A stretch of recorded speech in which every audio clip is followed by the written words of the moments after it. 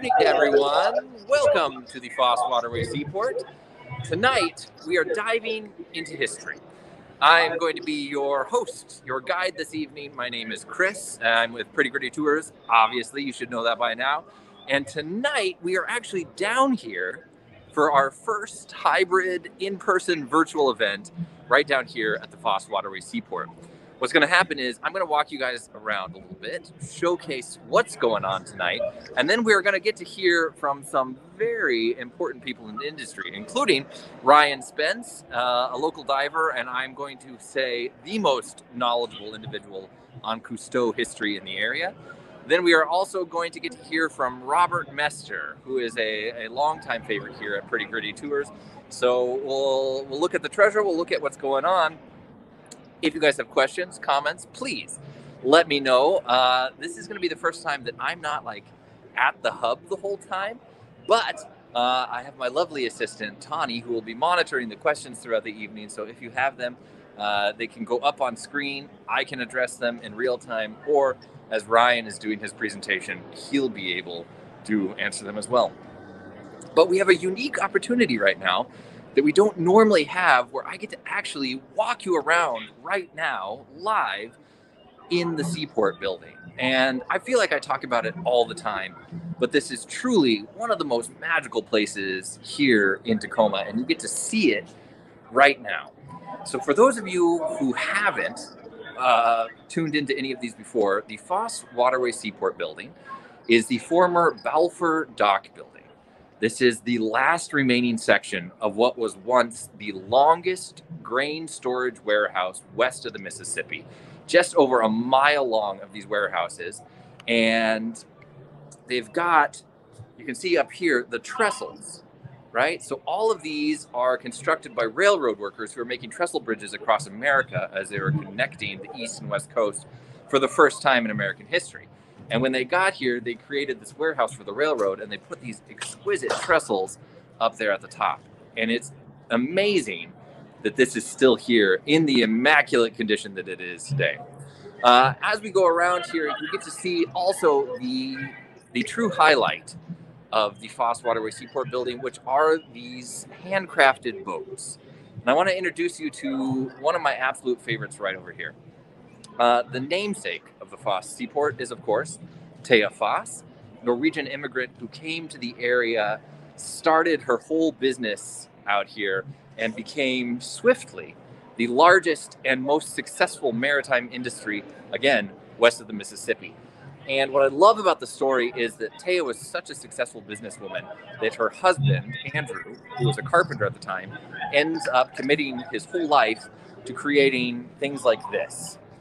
This is an Andrew Foss original. You can see it's actually got the original salmon, the house sigil of House Foss, still on there. And Andrew was originally a shipwright who ends up going on to create rowboats, tugboats, and other seagoing vessels, not just for the Foss family, but for mariners throughout the area. And he's actually responsible for pioneering a lot of the maritime technology that makes seagoing vessels more safe for mariners throughout the history here in the United States. And that's kind of the through line. You get to see over here the real theme of the Foss Seaport are these small vessels, from the Pocock racing shells that we have hanging from the trestles up here to the variety of rowboats out here. And each of these is handcrafted by someone notable in Tacoma's history. And you get to walk amongst these and really be a part of the history here. And getting to do that is a tremendous experience. So let me take you guys now through the Seaport really quickly so that you can see a little bit about what's going on tonight. So one of the big events is, of course, diving into history. So they have a virtual VR diving experience that you can do here. And, of course, the bar. So right behind me here, they're serving up drinks out here in the Seaport tonight, including the famous and historic Heidelberg beer, which is in draft cans right now out of 7 Seas. They're pouring those right now. And as I'm walking through here, you get to see a lot of what makes the Seaport phenomenal. not just the fact that it showcases the history of these small craft, but it is also an educational facility at its heart. So you can see an articulated whale skeleton up here. This is from a whale that washed up on shore out in Puget Sound and then was buried to allow decomposition for a period of time, brought here to this building when it was just sort of an empty warehouse, and then re-articulated by Stadium High School students who came from the local high school just up the hill. And today, this young whale is a really good example of the educational prowess of the area and of marine biology in Puget Sound. She's an example of the only whale that we know of who has died in Puget Sound and washed up on shore. So pretty remarkable. And dwarfing her is the skull from this fin whale right here, which you can see is just monstrous. Now down here is one of my absolute favorites I want to show you guys here really quick. This is a Willits canoe, and I think several of you have been around for our presentation on the Willits brothers off of Day Island here in Tacoma, and just being close to the craftsmanship of one of these is extraordinary, because you can see all of the copper nails in that red cedar that they all set by hand, creating really truly one of the most beautiful seagoing canoes I've ever seen.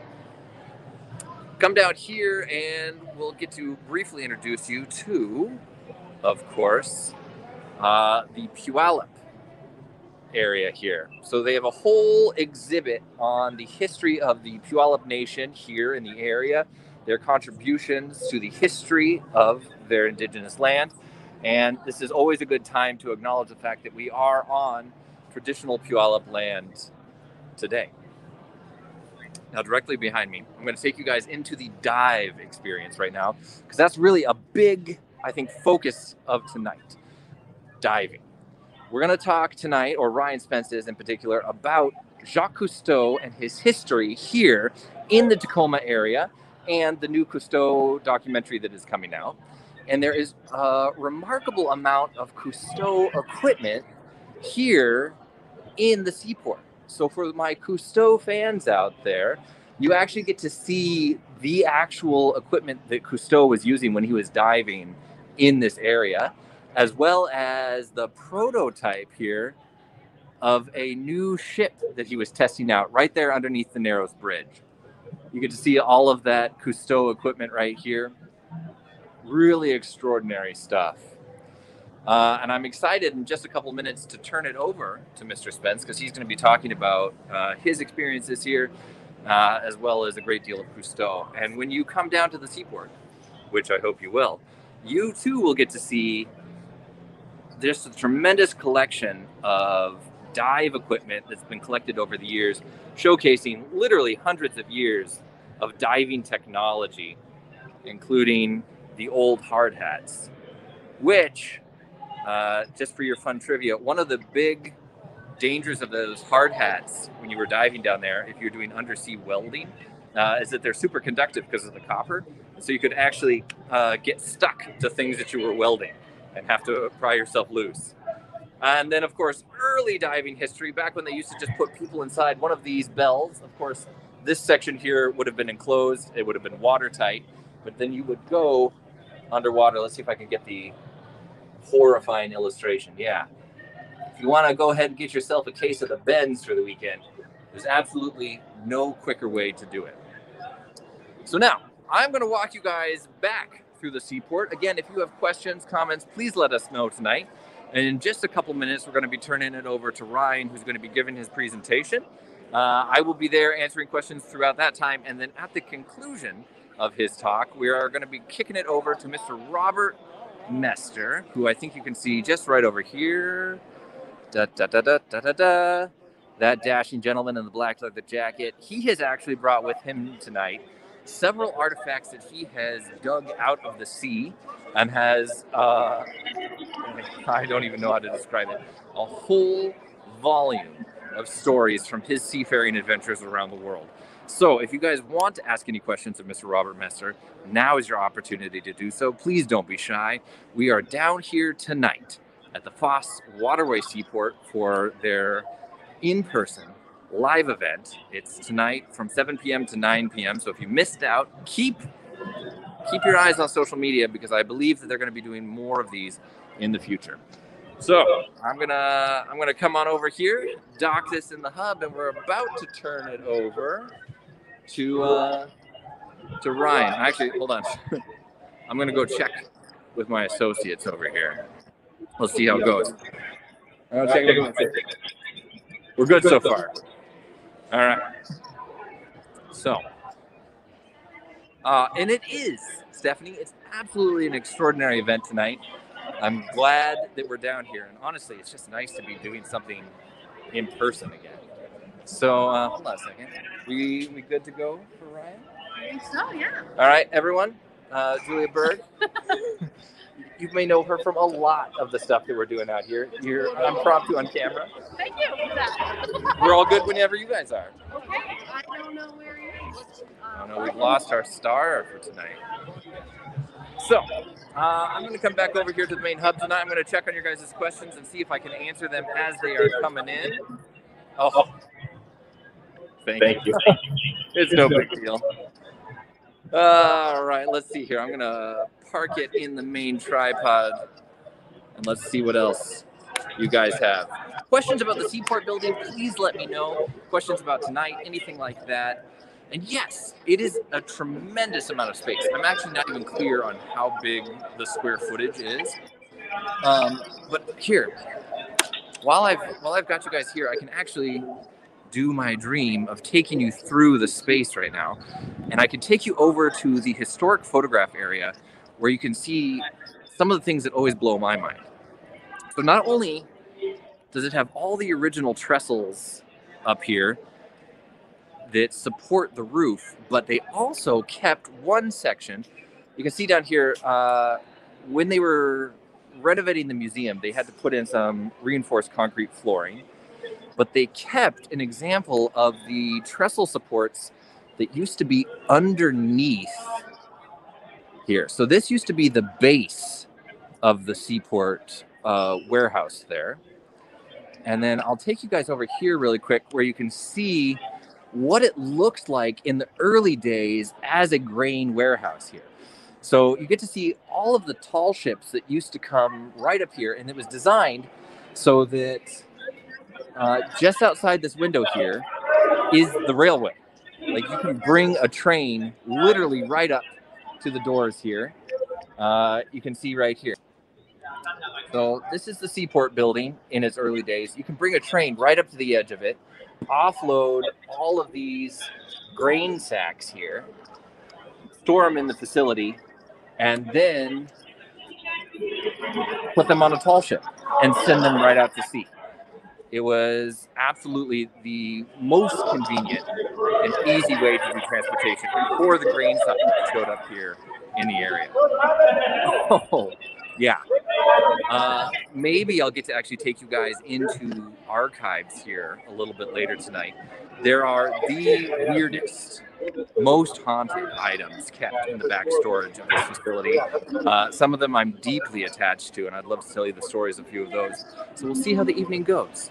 We'll see how the evening goes. Oh, and thank you. It's not a bad tie. Guys, you don't have to make this all about me. I'm excited to be at the Seaport tonight. So we're gonna go ahead and get you guys set up here, because I think we're about to begin our talk. If you have questions along the way, please let me know. I'll see you in just a second.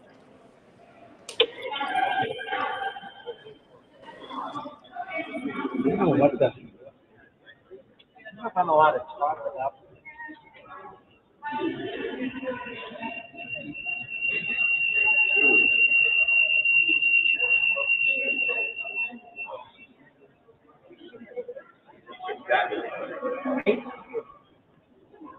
Yeah. Correct. Pleasure to meet you. Oh. It's right in there.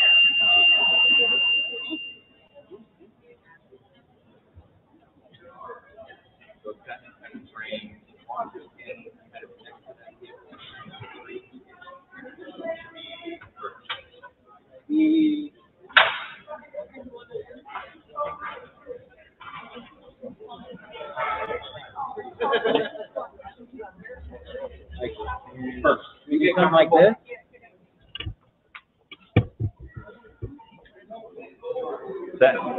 Great.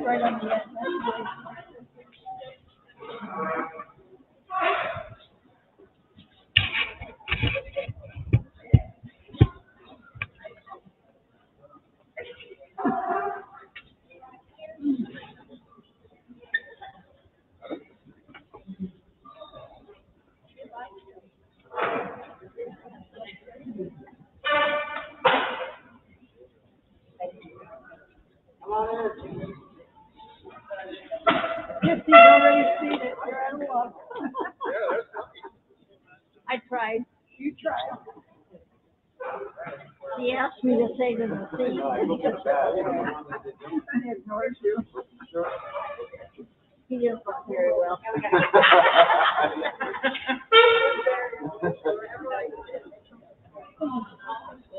Who's still IP? I'm back to you. Yeah, exactly.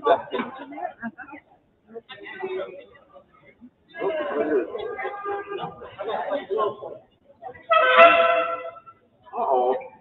Well, how's he gonna get home? All right. Welcome, everybody. My name is Ryan Spence. I'm on the board of directors here at the Seaport. On behalf of the Seaport, I'd like to welcome everybody here. It's wonderful to see so many faces, some new faces, friends of mine, new friends.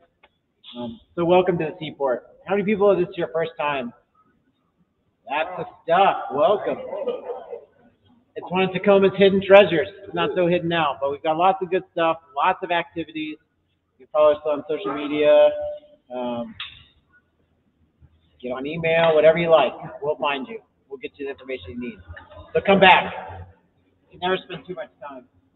So I'm going to spend some time tonight talking about my experiences with the Cousteau family and crew members, some of my adventures. I'm going to start out. How many people here know who Jacques Cousteau is? It's okay, you don't have to raise your hand if you're not super familiar. I'm going to open with a couple of movie trailers here for some projects that I worked on. The first is a historically fictional account called The Odyssey, French film from a few years back. I'll talk about my involvement on that later. And then the second is actually in theaters now and should be streaming on Disney Plus, the National Geographic production called Becoming Cousteau. So we'll watch the trailer of that. It just wrapped up its screenings at the Grand Cinema. I think it might still be showing in Lakewood. Like I said, coming to Disney Plus shortly.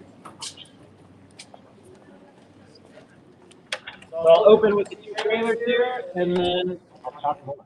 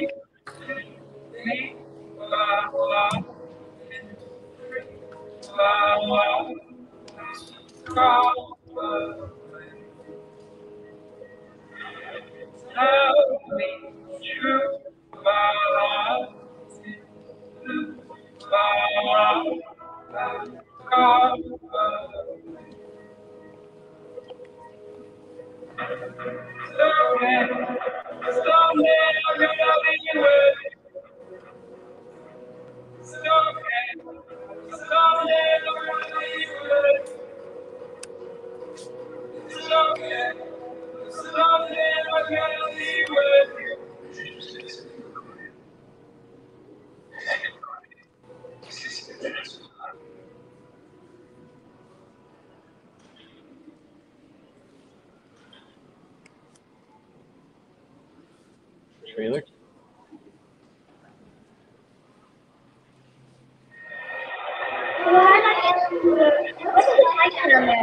It's fantastic.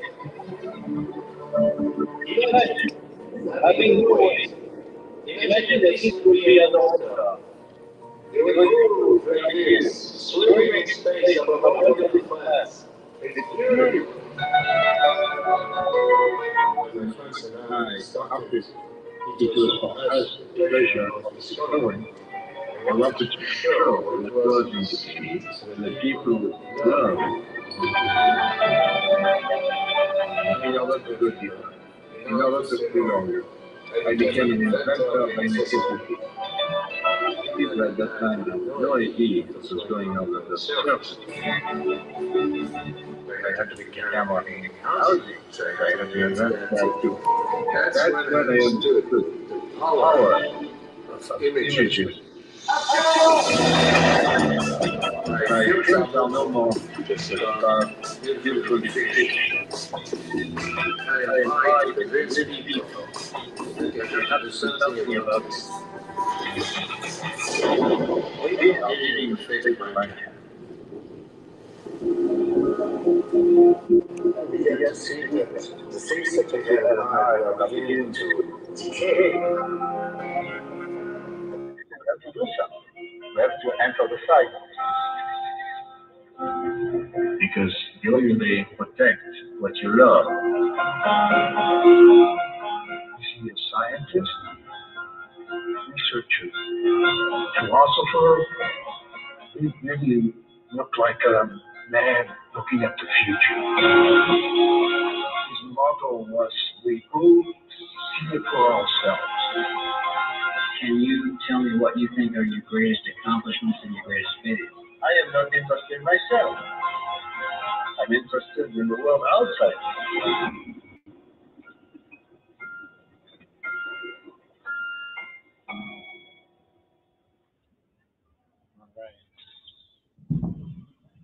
How's that? A little better? All right, so this is where I come into the story. This is a few years ago. Like Cousteau, I had to invent my own equipment. Quaker oat box there. So the question becomes, how does this strange human end up having the largest private Cousteau collection in the world and ending up traveling the world, hanging out with Cousteau family members, crew members, and all kinds of different people that collaborated with Cousteau. And then, in my own weird way, kind of becoming part of the story myself. So this is where it all starts. You got to see me, and the exciting thing, I brought this in actually tonight's the first night that's on display. But this is where it started for me, the original red hat and expedition sweater. I found this after a lifelong love affair with diving and undersea exploration. I was perusing eBay in its early, it was about 20 years ago now, kind of its early form, and I saw this listing that said Cousteau red hat and sweater. And I was like, you gotta be kidding me. And then it kind of occurred to me what happened to Cousteau. You know, Cousteau was huge. Cover of Time magazine, multiple Academy Awards, 140 hours of television and film, countless publications. I mean, bigger than life character. And at this point, about 2001, cricket, the website, publications, you couldn't get the film, all these things. So, as someone who grew up collecting books and magazines from garage sales, you know, and looking at all the pictures and loving that, I was like, how did it go away? So that's where I started asking questions. So I reached out to the person. I think I won this for, I think it was about $65. Because nobody wanted it. And so I reached out to the guy who had it. I was like, how'd you get this? And he's like, I used to work with Cousteau. And I thought that was incredible. I was like, I'm never going to meet another person that worked with Cousteau. Like, it's 1 in a million shot, especially for those kids that grew up in Memphis. It's a long way from the ocean. Although Cousteau came to Memphis on the Calypso, the Mississippi River. And I was so bummed because my parents didn't take me down there. I'm one of 3 kids and we had things to do. I was like, never get to that. That's my one chance. You never know what's your one chance. So anyway, so I got this and I asked him, how'd you get this? Oh, I used to be the chief diver for Cousteau. And that ended up being not even the most interesting part of this guy's life. He had had a fairly infamous career in the Navy that was cut short. Then he got involved with this guy that had this idea to build a stainless steel car named DeLorean. And then DeLorean also had this idea of how to finance that car. with cocaine. And this guy was like, I got free time. And so he ended up going to jail. And then when he got out, he was like, I got diving experience and nothing to do. So he got hired by Cousteau. So you never know, again, like where life is going to take you. He does some great say no to drugs presentations all over the world now. Anyway, so it started with the red hat and it got bigger. I have lots and lots of things. And my wife reminds me of that all the time. And so this is all original. This is a timeline from the original TV series, from the original concept art, kind of basically spanning the pretty much complete line of equipment spanning the entire television career. And I have a huge collection of documents, all kinds of stuff. I'll talk a little bit more about that later.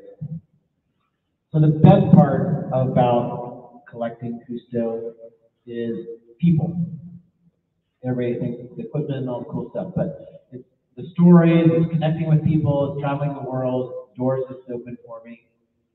This is Jean-Michel Cousteau. This is Jacques' oldest son, who lives down in Santa Barbara currently and is still actively involved. He has his own nonprofit, Ocean Futures, does a lot of work, has produced a lot of film, television, and he had a pretty long career that's ongoing in the IMAX realm. This is one of my favorite human beings on earth, Andre Lebon. He worked with Cousteau for many years. He was involved with engineering and design, especially in the early years, which were highly technical, underwater habitats, deep diving, submersibles, all this innovation. And he is a man, a true Renaissance man. It's kind of cliche these days, but he played the cello. You saw him briefly in the trailer of the film. Ward clips it a lot. He was a painter. He paints underwater with oil paints, which is fascinating and beautiful. We have Andre with the tanks from the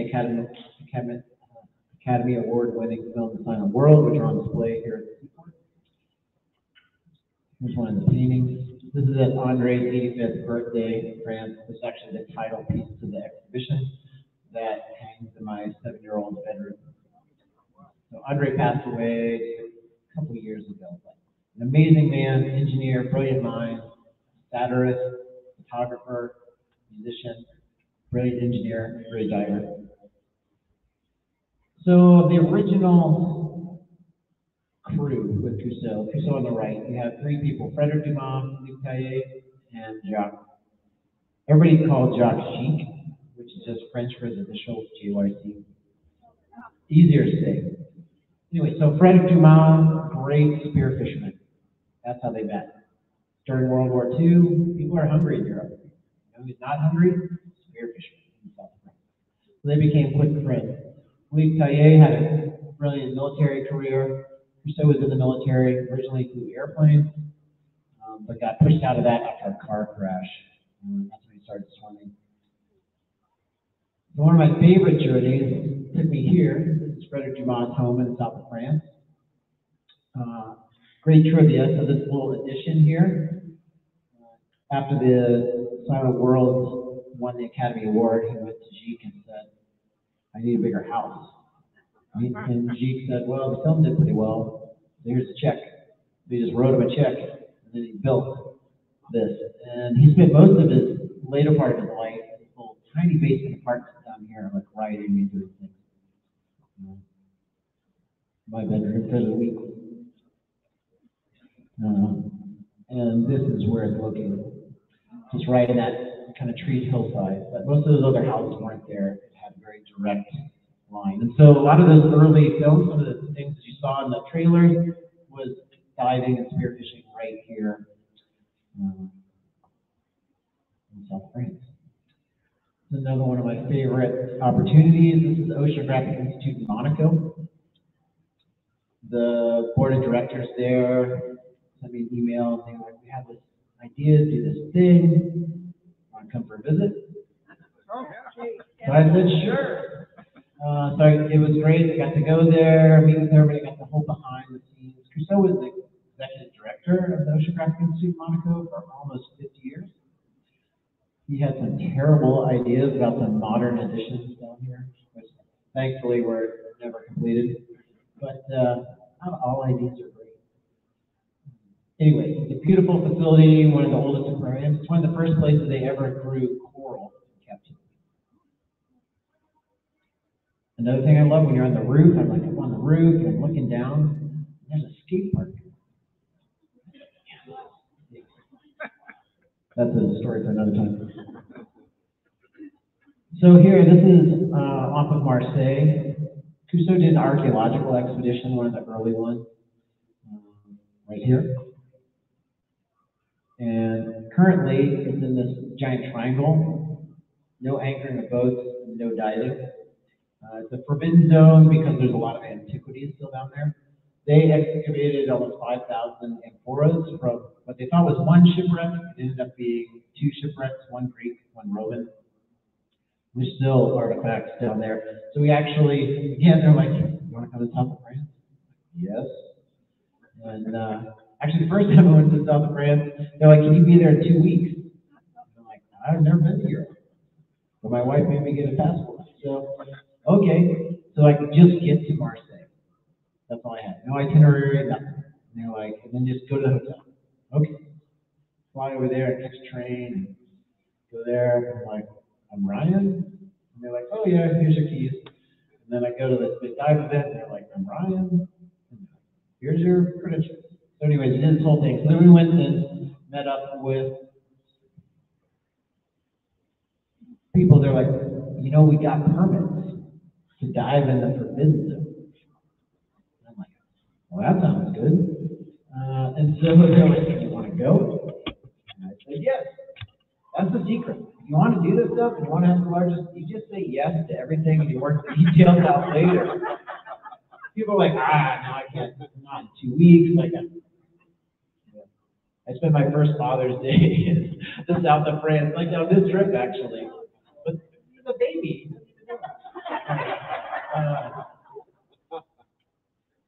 It was nice, the family there made me a beautiful Father's Day card. This is my first Father's Day. So this is the archaeological site. You can kind of see the, hold on, kind of see the topography of the rocks matches up there. So they parked Calypso there, and there's a long boom structure that they came out that had a suction hose that went down, and they used the suction hose to pull away all the sand and debris and pull up all these amphoras. The tragic part is they didn't really know the effects of taking things in salt water and pulling them out, so most of them ended up breaking later, but they learned some tough lessons along the way. And this, actually, this expedition is featured in the Academy Award-winning film, Sound of the World. So anyway, do you want to go diving? I'm like, sure. So we go. This is actually me, and this is the suction pipe. It's still down there. So that's pretty exciting. Coral, and we actually went down there, and there's pieces of amphora still there. We saw an octopus, and then we went back to the beach and had lunch with like all the Cousteau guys, about 15 different people on the beach, and ate great food, drank some wine. Unfortunately, I can't really drink a lot of wine, but they always offer it to me. I've had a pretty famous French household, and I couldn't drink the wine, and so he gave a toast, and I'm like, what do I do? I don't have wine. So I raised my water glass, and he goes, I do not raise my glass to water. And also, the bread goes on the table, not on the plate. I'm just from Memphis. I don't know that. So this is another trip in the south of France. This is actually the door on the Cousteau family residence. So this is pretty good. So I'm staying down the street at the Dumas family home, right? There's only 3 of these people from the 40s, right? So down the street is the Cousteau family home. It's still in the Cousteau family. I'm walking by with my friend Franck, who's kind of my French historical counterpart. He had a huge role in the film. I'll talk about that in a minute. Anyways, we're walking by, and I hear somebody in there. And I'm like, Franck, we should go knock on the door. Okay. So like, knock on the door. And this guy Chapkin, who's married to Jean-Michel's daughter, the husband of the granddaughter, he comes to the door, and he goes, what are you doing here? And I'm like, I'm staying at the Dumas house. He's like, get out of here. We just got back from the Amazon. like, we're just getting settled in. They have 2-year-olds tonight. They're like, I'll call you tonight. You gotta come over. Okay. And I didn't expect them to call. So we're hanging out at the Dumas home, eating dinner, getting later, and the phone rings. Come over. And nobody ever gets invited to this house because it's a very private sanctuary. It was primarily the residence of Simone Cousteau. Go to the movie. She's actually one of the most interesting characters. It's Cousteau's wife. And she was the true captain of Calypso. So this is kind of her private residence. It stayed on that side of the family. And so you would never take a photo in here. You would never, no. But you just go and experience it. And it's amazing. Anyway, so the cool thing was, I'm at the Dumas house in there, and I'm with Juliette Dumas, who's Frederick Dumas' daughter. And so I asked them, can I bring Juliette? She hasn't been to the house since like 1963 or something. And they're like, of course. And so through the strange twist of fate, I actually was the one that reintroduced the Dumas family to the Cousteau family. You can't make this stuff up. So I like to play dress up. So this is actually me diving in all original Cousteau equipment. I started out restoring historic diving equipment because I wanted to dive with it. I wanted to go and see for myself, to use the words of Cousteau. And so I started restoring it, and then that would come into play later, those skills. Full turtle. This is a freshwater spring in Florida. Some of the most clear water on Earth. Some people get a fear of height. The water's so clear, when you're swimming on the surface and you're looking down to 80 feet, they don't register that the water's there. So it triggers a fear of height. All right, so this is the first trailer I showed, the Odyssey. And this was a great thing. They originally reached out to me because they had this grand idea. They were going to recreate all these authentic scenes, and they wanted me to make equipment, replicas, and be perfectly historically accurate.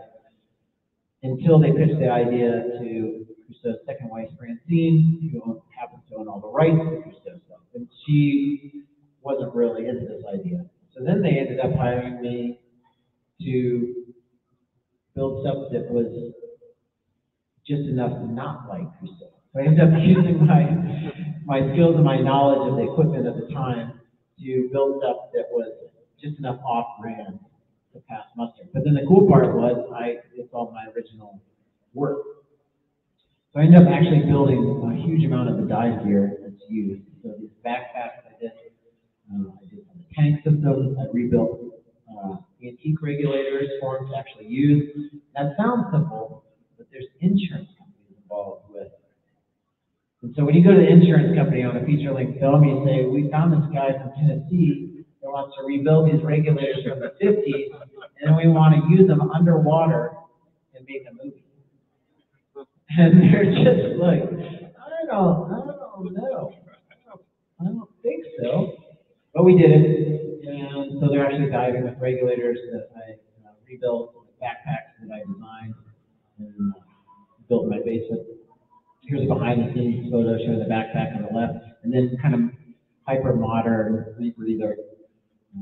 They use rebreathers to film because they don't emit bubbles and noise, so you pick up the noise of the characters, not of the production.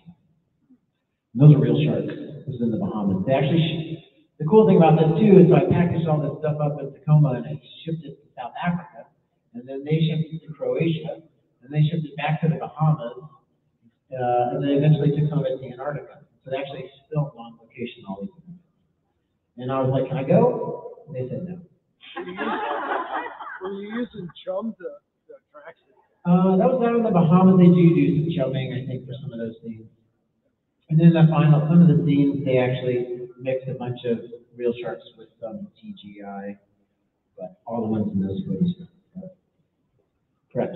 So that brings us to the current film, National Geographic offering Becoming Cousteau, in theaters now, coming to Disney Plus. So this actually started not through Cousteau, but through a connection I had in rock climbing, in Tacoma Connection. So my friend Mikey, who is one of the world's best rock climbers, worked on this film called Free Solo that happened to win an Academy Award. And he sent me an email and he's like, the producers are working on a Cousteau film. And I was like, well, you got to tell them about me. I was like, don't worry, I already did. And so I ended up sending them some information. They're like, oh, it seems like you have some stuff. We want to send a researcher out. So it turns out, like after they went to visit with the Cousteau family, they came here to Tacoma and they spent an entire week in my archives and photos going through stuff when they were starting on the early days of the project. And then down the line, they ended up using some of the different documents, the original pitch for the Undersea World series. They did that, used that, that's on film. We shot that in my studio here in Tacoma, which is pretty exciting. And I also did some other historical consulting on the film, where I did content editing and making sure stuff was accurate in terms of some of the diving technology, some of the terminology, all those types of things. And that was really interesting. It ended up being a really great film. I hope you can see it. I think it's still 100% fresh on Rotten Tomatoes. It's pretty good. And yeah, we enjoyed it. And it's not just a diving film. I think that's one of the things that hit me. It really gets into a lot of the personalities and stuff. And from my experience, it was interesting watching the film because I spent a significant amount of time with the people featured in the film. And I think it's really true for the most part to my experience hearing some of those stories firsthand. And it's beautiful. The other thing that they really did is it's not a typical documentary where they go through and somebody talking, oh, I knew Cousteau at 63. They actually went back to the original film archives. So my friend Franck, who I went to the Cousteau family home and the Dumas family home, he spent years in the Cousteau archives going through all the raw footage that was never published. He digitized a bunch of that. They're currently working to restore that stuff. And that, a lot of that will come out. So the images are amazing. Most of the footage that people have seen, if you've seen it, was on very low-res television screens, from the 60s, and then later converted to video in the 80s. But the film stock they used was very high quality with great cameras and lenses, so it really registers on high resolution on the screen and looks increasingly still relevant. So the Cousteau story, and this is featured in the exhibit that we have here. So this is one of the only places here at the seaport that you can see original Cousteau equipment. We've got his wetsuit, we've got all kinds of different equipment, the tanks from the side of the world, but we also have a huge area. Most of the photos and film clips are all from the Northwest expedition. So when they came to Tacoma, when they came to Seattle in the film, and this is actually off of Titlow Beach, in Tacoma. And actually, tonight we have somebody that was here when they shot this photo of these films. Randy, you want to stand up? You can't talk, but you can. And that's an amazing thing. You think that's crazy, like, whoa, like there's somebody here. We're here in Tacoma, and there's some. But everywhere I go, I did a screening at the Grand, and there were only 3 people there. And one of the people was like, I met Cousteau. And they had a whole story, unimaginable. Everywhere I go in the world for 20 years, there's always somebody. And that's the best part, hearing their stories, their experience, and their adventures. This is their second ship to Alcyon with the Tacoma Narrows Bridge. It's from that same time period in the 80s. And then this is Jacques' personal wetsuit. Hopefully you got to see it. Maybe you didn't realize I put this slide in here because maybe you didn't realize what it is. But this is an actual wetsuit from 1975. These photos that are here are of this suit. You have a lot of them. But this particular one. And these are the actual tanks from the Planet World. And that's the whole picture from the web. So maybe if you get a chance after this, you still have some time left talking about. Go check that out, or come back. All right, that brings me to what I do here. Not too bad. It's supposed to be about 30 minutes. I'm happy to answer questions. I'll start right here. I'll say you first. Could you tell a little bit about how the Calypso is related to Cousteau? Great. The question is, can you tell how Calypso, Cousteau's ship, is related to Puget Sound? Most interestingly, it was built in Ballard. It was built as a minesweeper. The shipyard is still there. You can go. They have a tiny little Calypso model hanging on the wall. You can see where it actually hit the waters there and went through the locks. And so yeah, it's all Oregon wood. Built up there. It was a minesweeper, so they did a double wooden hull, so it had a low magnetic signature because the mines are triggered by metal, ferrous metals, for the most part. So that's why it was wood. But that made a very good ocean-going vessel because it would flex. It was exactly the opposite. They had this wooden boat, which was really comfortable to ride in, relatively. And then they built this new modern windshield, and they built this hyper rigid aluminum frame, and then coated it in fiberglass. And it would just pound the heck out of you. So it was like, which boat am I on for this expedition? New one? Yeah. Anyway. And they are working to restore Calypso. It's actually it sunk in 1996. In Singapore, it was raised, it brought back. There were some battles over ownership for a number of years. Francine Cousteau and the Cousteau Society are working to restore it. They actually got very, very far along, had the whole hull completely rebuilt, and then there was a fire at the facility in Turkey. And so they're working to recover and rebuild yet again. But by all accounts, it will eventually sail again. Other questions? Yes.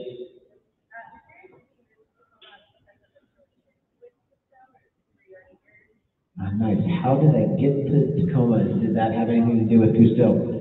I did not come here for Cousteau, and I actually came here in 1995 to go to the University of Sound. I didn't really know about those connections at that time. And the other funny thing is, I had actually moved away from Tacoma, and I was living in Colorado, again, nowhere near the ocean, when I found the Red Hat sweater. So I started going down that rabbit hole. I think part of the reason I was so enthralled is there was no water. So at least I could look at pictures of water. And I eventually came to my senses and came back to Tacoma after a little stretch. Questions? Are you still married? I am still married. You know, okay, so what he's really asking is, how do you have all this shit? And I don't know if I can say that on the live stream. And still be married. There's really no other way to say it. That's how my wife is.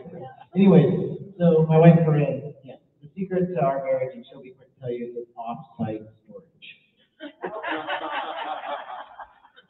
Yes, I've been with my wife for almost 22 years. Like the tanks and stuff you were storing, like how much practice did you have with that before, like just even like submitting it to those guys? Was there any like fail tanks? Yeah, good question. Ask about the props that I built for the movie. Do we have any failures or kind of missteps? And part of it is the parts that I built were housings around. You still have to use like rated pressure cylinders. They're highly regulated all over the world by departments of transportation, governments, and everything. So you have to start with stock parts in terms of like the pressure vessels and stuff. And so a lot of the components that I built were kind of the aesthetic housings around, suspension systems, tank straps, metalwork, that kind of stuff. We did actually, years ago, we started, because you couldn't get the parts to restore the old regulators, there's a whole community of us that started fabricating those again and working with suppliers. So we actually spent a lot of R&D to get those processes right so they could be distributed. Back with the beard in the back, I'll come back to you.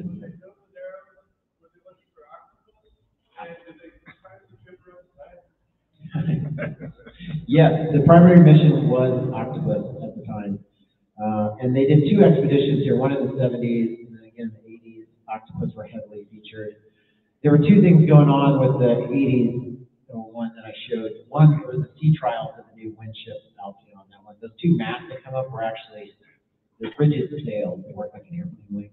As part of the sea trials they were coming through, they filmed octopus, they did some salmon stuff. A lot of that was actually from Alaska, they headed north.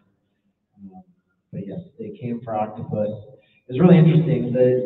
Particularly in the 70s, the divers from the Mediterranean and Europe were used to very small octopus, very large octopus. They're actually quite nervous to handle. Not all the divers were comfortable interacting with octopus here. And actually ended up working with a woman here named Joanne Duffy, and she was featured in the film and was one of the handlers of the octopus, and everybody was just so impressed that this woman was dealing with these monsters at the deep. Very 70s. A bunch of boys on a boat, so you can imagine. Oh yeah, the tide. So yeah, there were, you do have to, there's no way to dive the Narrows without dealing with the tide. You know, Kidlow, like right there, close to shore, you get a little bit of a window, but they were experienced diving tides. They all went up and dove off the wreck of the Diamond Knot of Fort Townsend. It's a really famous shipwreck. I'm getting to wrap it up. A few more questions. Okay, front here. Trial and error, talking to older generations of people that had worked with equipment firsthand, talking with the manufacturers, a lot of tinkering. There's something right there. Yes, black out. Oh, it's hard. The next place, the place I haven't been. I like diving just because I love the novelty of diving right here in Tacoma, because it's literally in my backyard. And growing up in Memphis, the idea that there'd be cool things to see in my own backyard is fantastic. I really like diving in San Juan. One more quick one? Yes.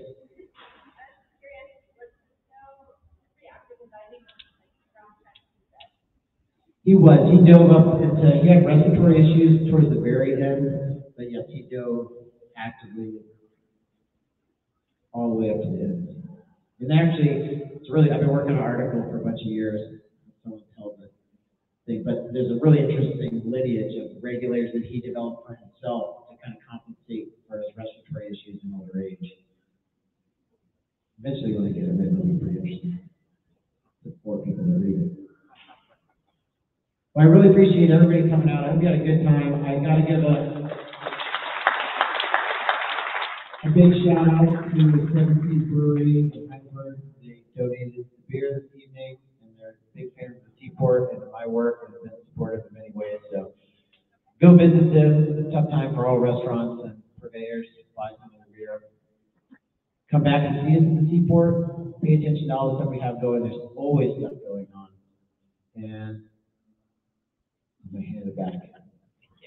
Thank you so much, Ryan, and thank you all for coming.